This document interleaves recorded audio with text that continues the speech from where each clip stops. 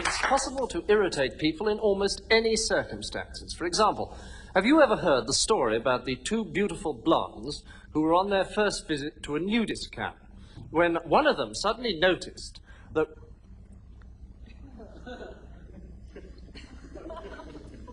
Well, I didn't know that he played the violin. And this story also illustrates how irritating mechanical failures are. I spy with my little eye something beginning with S. Sky. I spy with my little eye something beginning with C. Cloud. Yeah. Oh, God, I'm bored. I'm fed up with that game. Let's play another game. I know what. What? Hello? This is your captain speaking. There is absolutely no cause for alarm. No, not yet.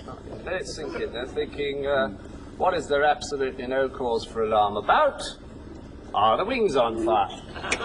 The wings are not on fire. Now they're thinking, why should he say that? So we say... Oh, how are we doing? I've stopped eating, looking a bit worried. Good. Hang on, one of them's going to the washroom. Is he there yet? Please return to your seats and fasten your safety belts immediately, please. Yes. Here he comes, going up the aisle like the clappers. Hello?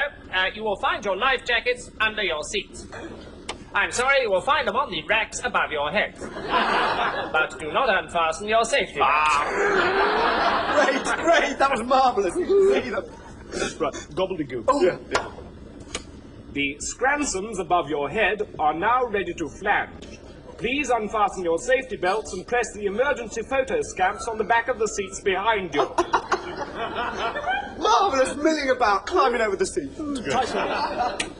But do not leave your seats. Do not panic. Tea will now be served. Inflate your life jackets. And extinguish all cigarettes. Please remove the luggage from the racks above your heads and place it on the racks on the other side of the aircraft. Except the hand luggage. Which you should sit on. No, but look. Hang on. What? Hang on. What?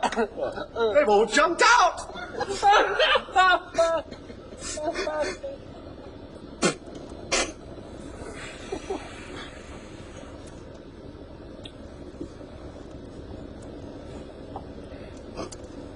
You know, I wouldn't be surprised if there wasn't some trouble about this.